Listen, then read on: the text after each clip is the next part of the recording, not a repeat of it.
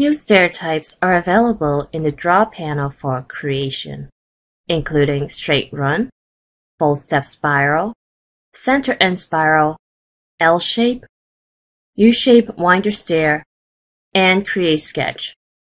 To create an L-shape winder, we'll select the L-shape winder stair, choosing Assemble Stair for type, leaving both location line and automatic landing option the way it is. You can mirror the winder stair.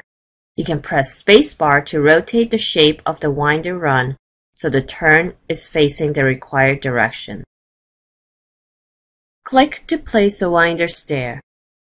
You have the same manipulation controls as creating a straight run or switchback stair.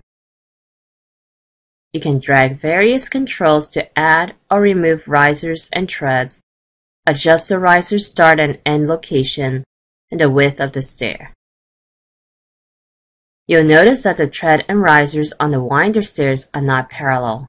At certain instances, you might want to customize them to fit your project needs. Before clicking Finish Edit Mode, there are various options to modify the winder steps.